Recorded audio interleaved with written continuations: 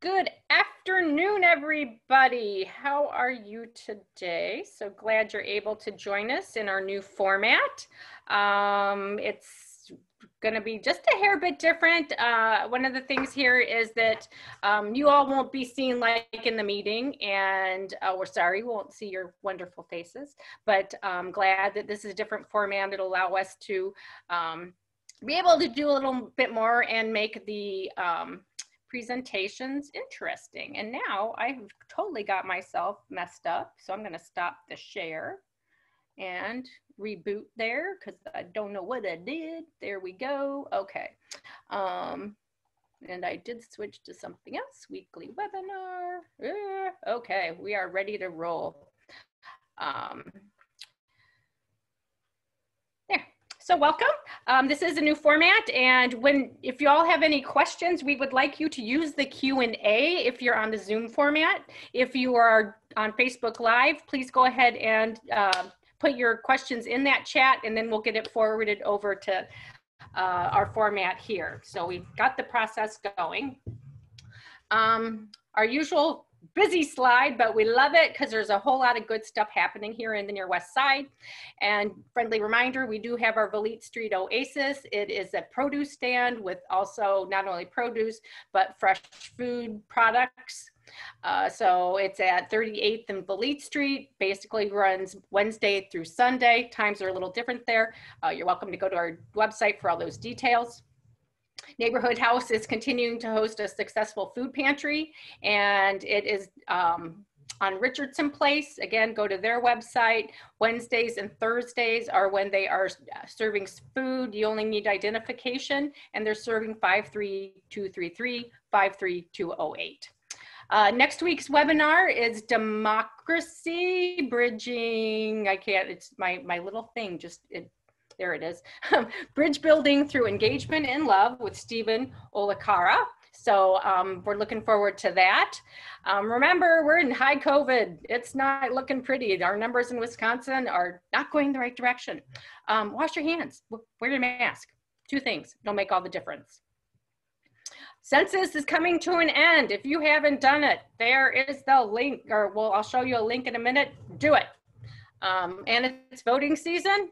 Please vote. I didn't get to make my slide about voting, but we will do that. And we will be doing a lot of featuring on our blog posts and in some other platforms to just remind folks to vote. And then today, Made in Near West Side is with Lisa Kay. She will be showing us how to make stuffed peppers. So I'm looking forward to that and a delicious meal this week. As I said, we really want folks to make sure they get the census. That's how we as a community are able to have our voices heard through our Congress and Senate. So please be sure to take that. It's very easy. I did it when it came out. Few questions, you're done. Not a lot of details needed. And it doesn't matter if you are considered a citizen of the United States, they are counting bodies. So anyone is welcome to take it. We want to know how many people are in our country. And that's what's important here. Got a nice webinar coming up this week about purchasing homes. We have some beautiful homes in the Near West Side. That house right there is on State Street. And we are partnering with Take Root Milwaukee, and the workshop will begin at 10 a.m. You do need to register, so you can go directly to the takerootmilwaukee.com website to register. All free, lots of good resources, some virtual tours, and we've generally been pretty successful with somebody buying a home in our lovely neighborhoods. So if you're interested in home purchasing, which now is a good time to do it, please join us. And then the link is also below.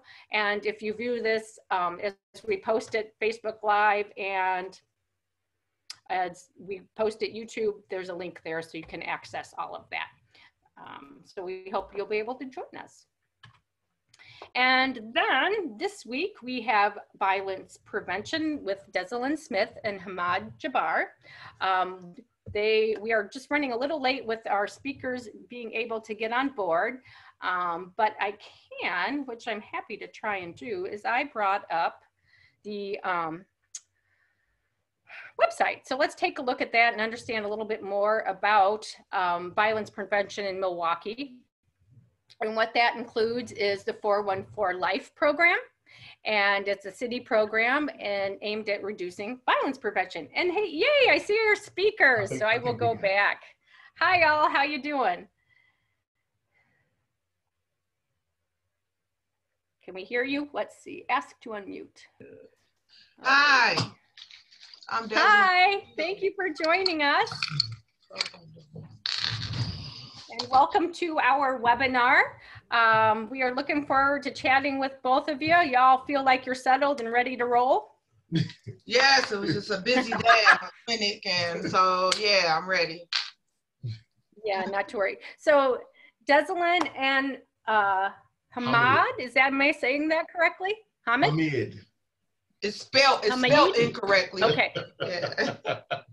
Yeah. Oh, that's that why. Should be an Okay. I instead of an A. It is an I. Okay. Thank you. My apologies. We'll get that changed. Can you both share tell us about yourself and how you are involved with violence prevention? Deslin, can you tell us a little more? Sure. Okay. So I'm Deslin, and I sit on the executive board. As right now, I'm the acting president for United Garden Homes, and we actually employ 414 Life.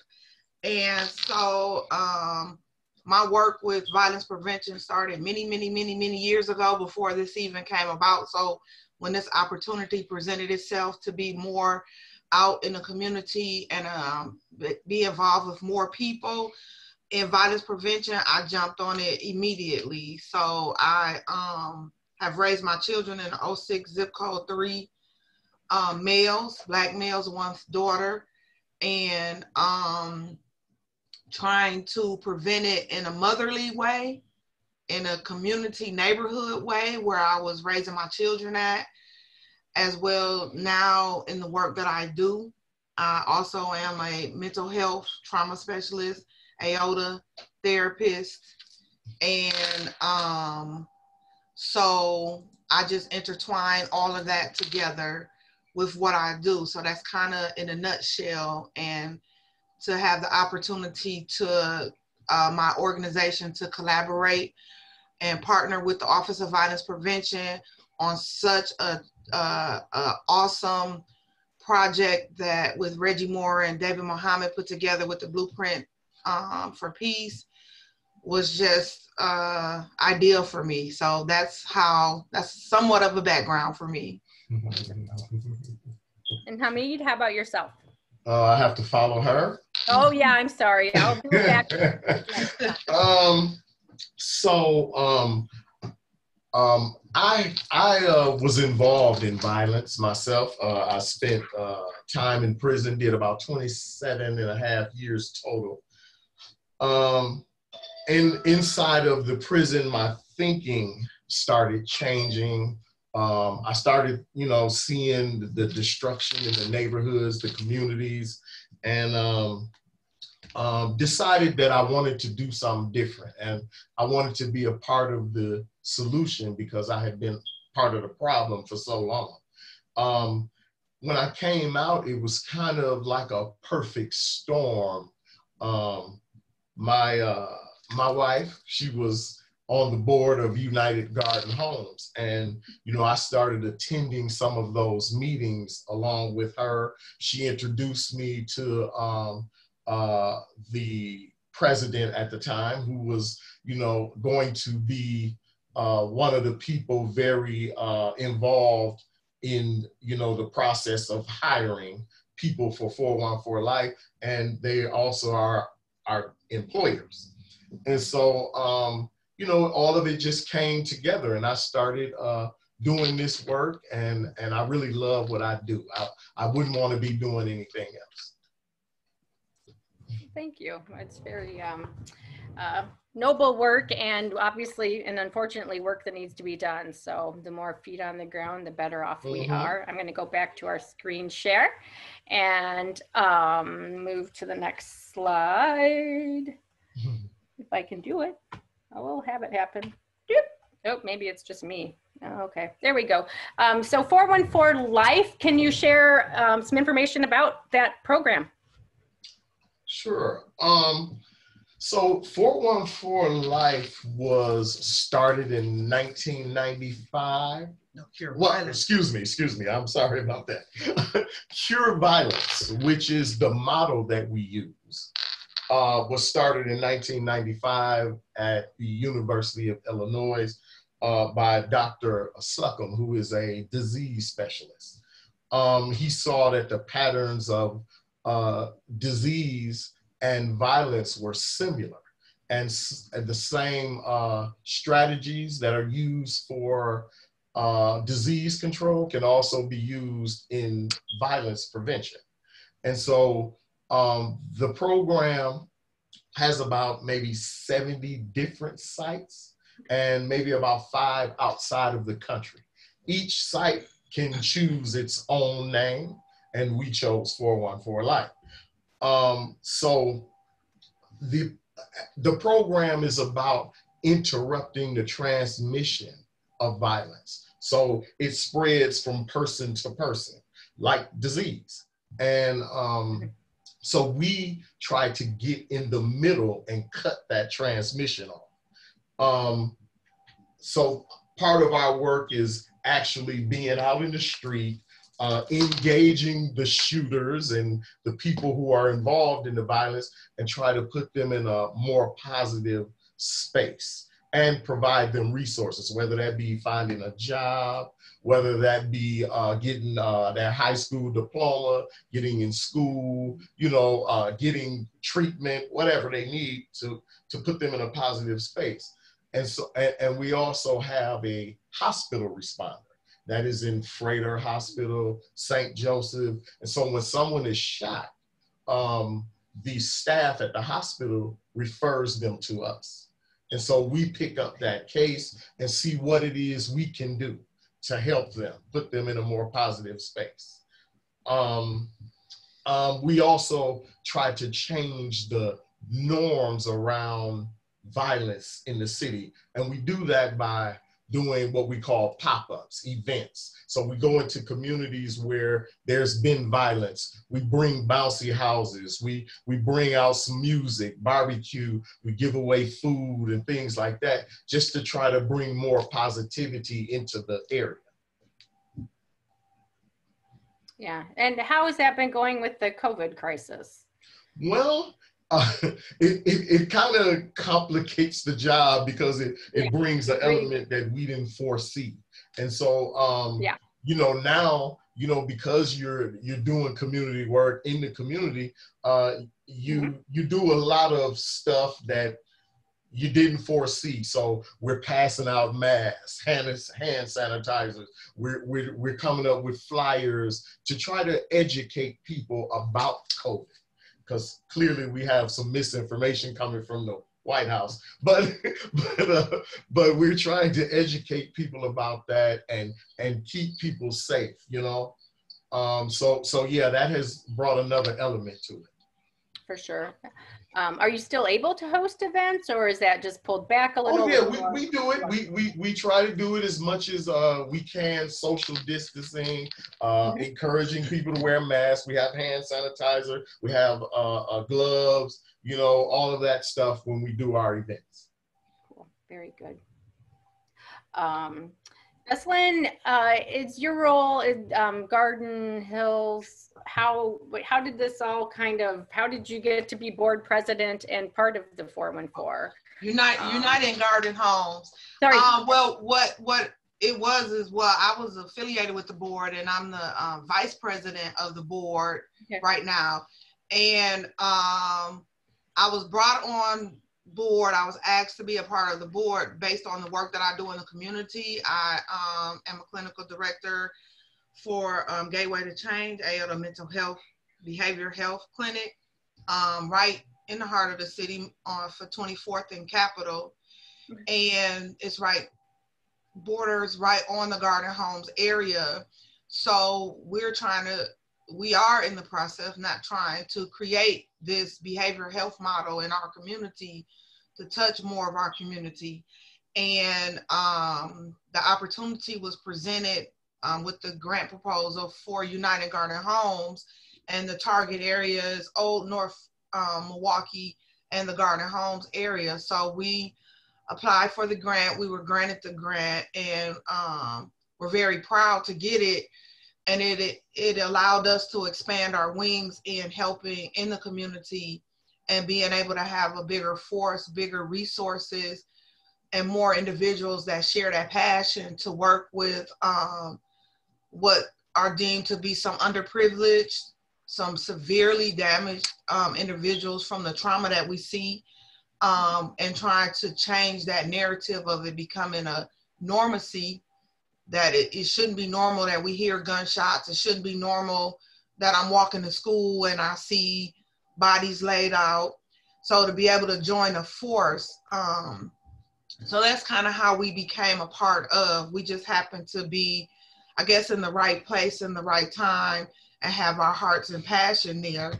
And, you know, we work very, very closely with the Office of Violence Prevention to make sure that we're fulfilling that mission to interrupt the violence, as Hamid said, and also do our best to prevent future violence and get the resources and help to the individuals and families, businesses.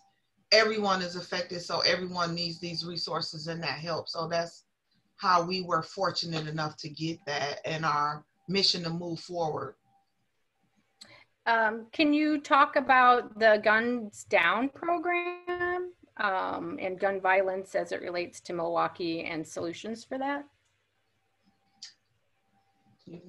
Go ahead. Oh, well, the Guns Down is that's just a part of with 414 Life, and that's like a motto.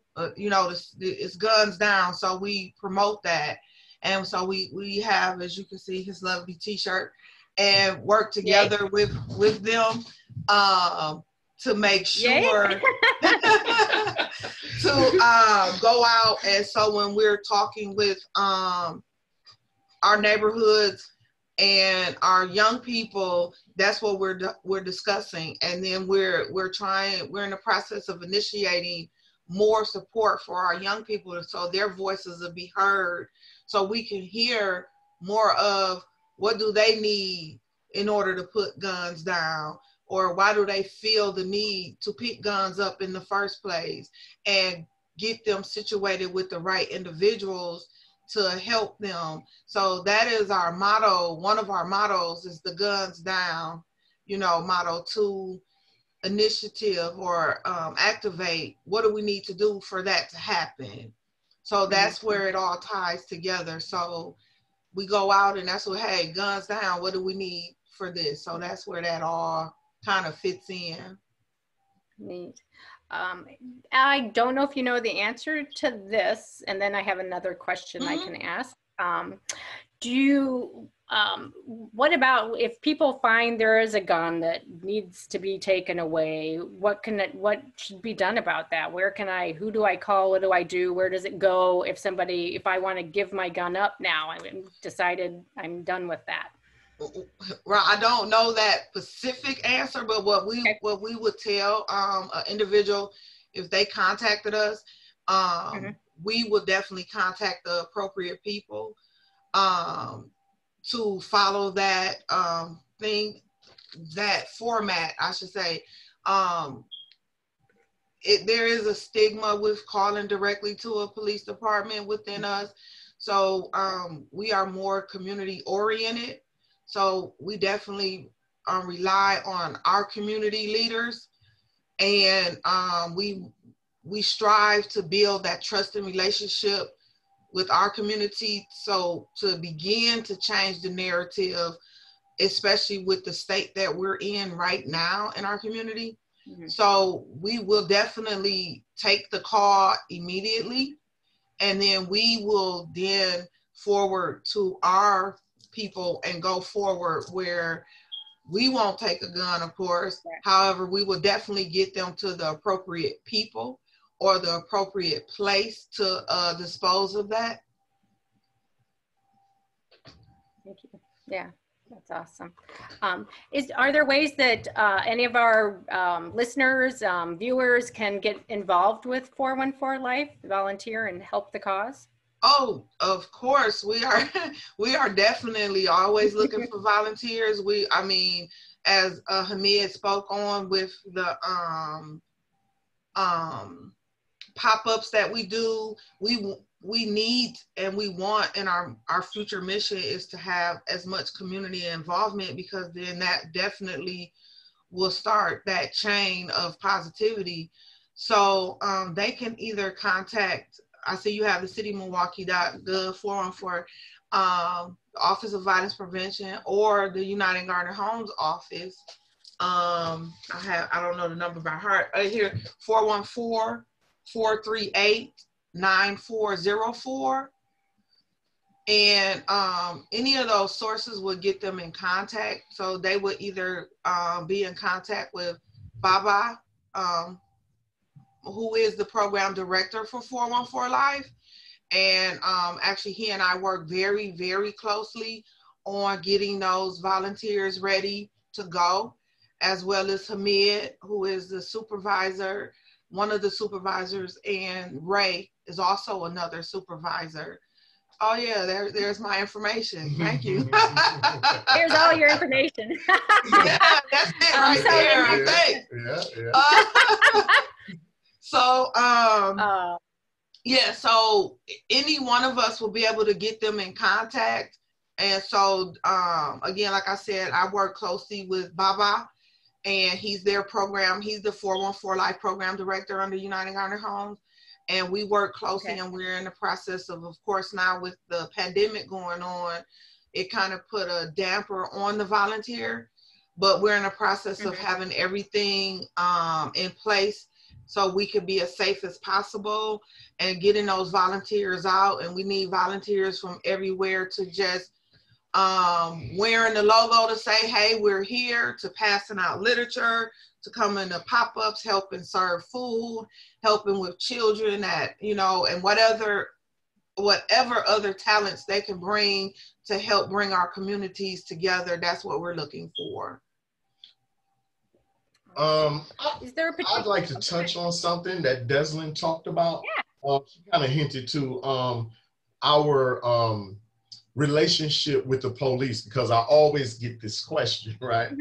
And like, I have to explain to people that 414 Life is not anti-police or against the police or any of that.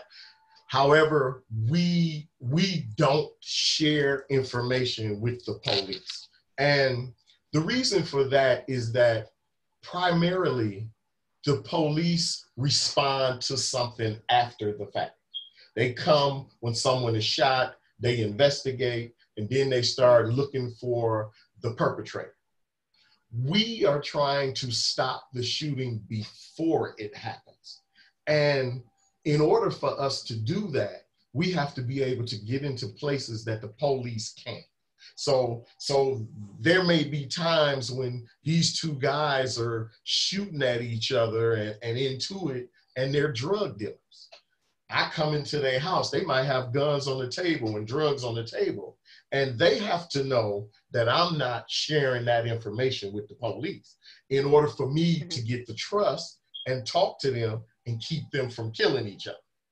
You know what I'm saying? So that, once they believe we're sharing information with the police, or we're snitching or telling or whatever, then they're not going to talk to us anymore. Therefore, we're not effective. So that's the reason for that. And obviously, it's a model that works based on the fact that it's been, the program's been expanded and is international. Absolutely. So, is there any mediation that 414 does as far as escalation of arguments, or just kind of, I guess, in a similar circumstance where you're going in and talking to somebody that maybe has intent? Yeah, so it's about it's about us sitting down, mediating conflicts, and also stopping the retaliation. Because a lot of times you can look in areas and you can see that there was a shooting this week, And then next week there was another shooting. There was another shooting a month ago. And so you start to see that this is retaliatory. Like there's this war going on. And so we come in and we find out who the players are and all of that. And we try to get between it and mediate and stop the retaliations. And that's one of the our biggest focus with having as many volunteers as possible, and so that they can spread the word of the credibility of the team and the people they work with, so they can entrust to give us a call to say, hey, this is going on, we need this over here. And that is what the team is definitely trained for. And they go in, and it's an awesome team. They work very harmoniously in the community, and they also have a relationship with different parts of the community. So that's the next reason why it's important for us to get as many volunteers as well, because that's a part of it. You could just be an eye and ear over here to just say, hey, you could talk to these people, they're trusting. So, you know, because more people want peace than they want violence, but they don't know how to reach out. And we've had such a disconnect in our community, and we're trying to reconnect.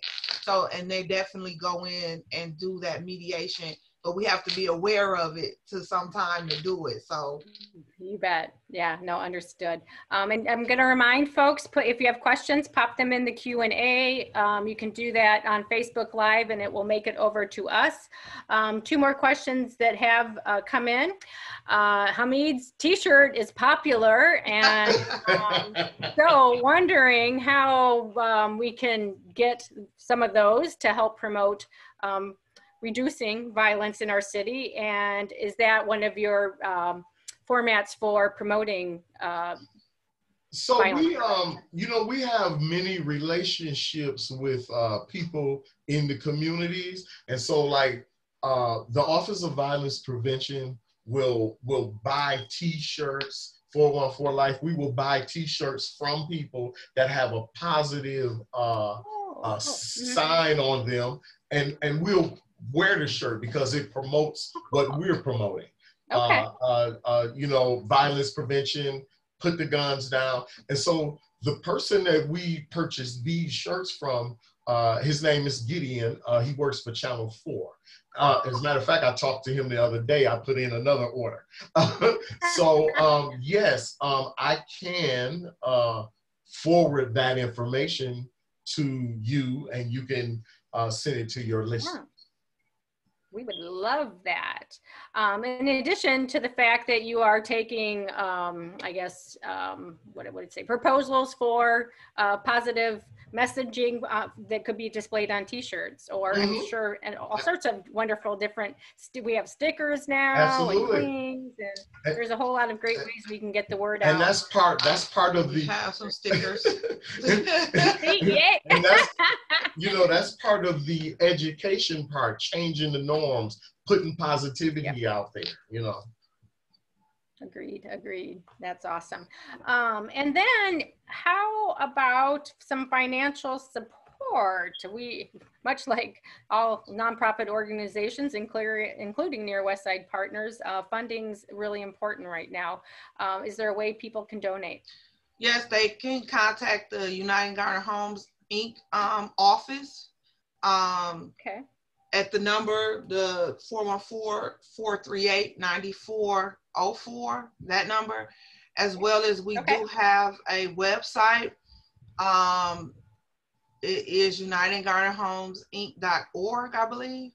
I'm sorry, I don't go to it, and we just remodeled it, so I totally apologize. But there is that website as well. So, but the best way right now is to contact the office. And again, our program is growing, and we are, you know, in hopes of having some of the volunteers hired on as staff. So that's another important reason, as well as we're trying to, right now we're in 2 target areas, but I know OVP has a desire to take care of Milwaukee County, and we're just trying Mhm. to grow. So yes. And OVP is Office of Violence Prevention. Office of right? Violence Prevention, yes. Not to worry. So, well, I'm going to throw one more question at both of you before you wrap up. Any upcoming events that we can go to and also as an organization promote for you? So we are always promoting different events. We have one that we're planning now. It's in its beginning stage right now, and so if I could contact you and your listen, your audience, and send that information to you. Thank you. Because in the next couple of days, it's going to become more clearer than it is right now. And yeah, we are always doing events and different things like that. And so if we could give you that information and contact you whenever we do something. Yeah, it was with the pandemic going on, it was kind of difficult to really set and plan things. So and they do pop-ups a lot. So it is, within, they'll start planning it. Today is Wednesday for Saturday type. So it is, and so that's kind of, so it would be best to get the information over and then we could share it in that way. Yeah. Yeah, no, definitely happy to promote that. So thank you to both of you for number one, being part of the solution. That's what it takes is our village. So you're leading the cause and we do appreciate that. Taking time to share information with us so we can be sure and let folks know that what resources are available and that we all, the city of Milwaukee promotes violence prevention, which is definitely an important message unto itself. So I'm going to, yes, Brittany? We did have a question come in. Again, if you are looking to ask questions, go ahead and put those in the Q&A section for us. But I have seen that we do have one that has came through the chat, and it's just asking our team or our 414 Life team if they can talk about what target areas they're working in currently. I was just typing back. Okay, so currently, I seen it. I'm on Zoom so much, so I target in on chat boxes. No, but don't currently, the target areas are Old North Milwaukee and the Garden Homes area. Those are currently the target areas. However, we will go where needed. The team goes where needed. So if one of the team members gets a call and say, hey, it's something going over here, that's where they're at. But the target areas that are Old North Milwaukee and Garden Homes. Okay, so for those who aren't aware of Old North Milwaukee, can you kind of give us an idea of what section of the city that is? Oh yes, that's a very I hate geographics, but it is off of like Villard going up so north 35th. Yeah. Yeah, down I think I know it's Villard up to Hampton. Congress on one side. We go to Capitol on the other side, down to Toptonia, and up to about Sherman. Okay, sure. And then the Garden Homes area is just lower numbers, but it's Capitol, Atkinson, Titonia, the low like 27th to 35th. In those areas. Got it. I apologize, I'm not very keen on that. That's not usually the question that I answer. I just know it's over there. Yes, I'm sure it's on the website. But like she said, those are the target areas, and the target area, of course, is we keep that information for when you pull up the data, we have to have the information and statistics in our target area. However, we respond citywide to anything. So we respond to Southside, we respond to other stuff. And so we're in the process of growing our team so that we can respond to more stuff. And eventually we would like to have a team in each district in the city. Awesome. And so that's what we're working to do. Gotcha. And then this is a good question, which I think you will answer easily based on the format. How do you measure your success? You have pop-up events or your mission. What's deemed a success for the organization? Well, the organization is doing well. We are successful in a lot of our interruptions. We've stopped a lot of people from getting hurt and at worst killed. So I'm proud about that. However, 2020 has been a very challenging year, and I'm not satisfied with where we are right now, because you kind of take this personal, like when I get up in the morning, one of the things I dread to do is, checking my phone, my emails, looking at the news to see, what happened last night or early this morning where someone got shot or killed. And so every time that happens, I feel like I'm failing, and so I need to do more and work harder, And in the organization aspect, it's measured by the number of responses and the number of positive outcomes, and that is definitely kept, and it's not just in the target areas, it's kept everywhere. And before the pandemic hit, they were going into schools and everything. So it's the success, as Hamia said, it may seem dim because it's so much, but just to intervene and mediate that one situation where we know that it was a high probability for retaliation, and to know that there was no retaliation. Another measurement of success is the case. They work with a caseload of individuals, and they help with resourcing and jobs, helping through school, helping with if the family needs food, getting all of those resources. So the success rate is also measured by the number of times those individuals return and continue to work with the case managers or who are deemed as case managers on the team. So there's many different measurements of success that it gives you a light at the end of the tunnel for the dim phone calls and texts that he has to wake up to. So yeah, awesome. Brittany, are we good with questions? I think the answer is yes. One question. All right. How can you measure success on your pop-up events or in your mission in general? Yeah, so that's the question. I didn't understand. No. Can you repeat that again, please? Yes. How can you measure success of your pop-up events or in your mission in general?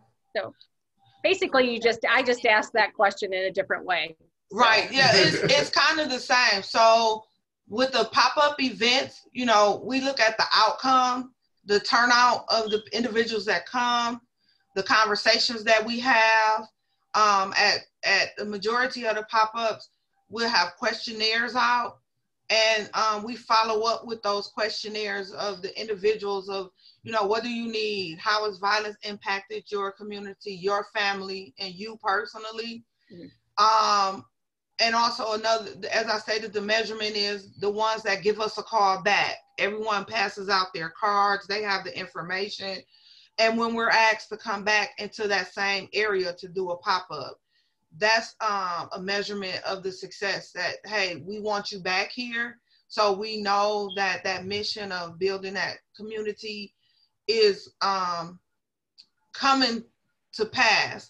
So that's a measurement when we look at those measurements of success. And we do have a lot of places that we're invited back to, that we're asked to come to. You know, certain individuals strike in a different way. So those individuals are, you know, asked to come back specifically. So that's the, you know, good measurements of success, that we're making that impact, and those goals to build up our community are coming to pass. Thank you. Awesome. Okay, let's see. We'll just give you a quick little, again, so folks know that they want to go to Uniting Garden Homes, Inc. Yes. To find more information. Yes. And pardon me? Yes. I just said yes. Yes. So, yes. And then the 414 Life at the City is another resource.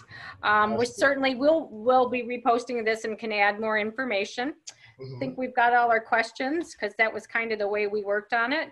And we do want to encourage folks that are participating in this, much like your organization, we definitely need support to continue our mission, to be able to offer opportunities like these weekly events that have been so informative and useful and well received, that we want to keep it up, because it's really been a great platform. COVID has not, but we've turned, made a switch, and it's been a great effort, and a great, just a great platform for us to be able to share all the good things going on in Milwaukee. So thank you. Yes, thank you. And you're welcome. Are we all good? Yep. So we're back to the beginning. So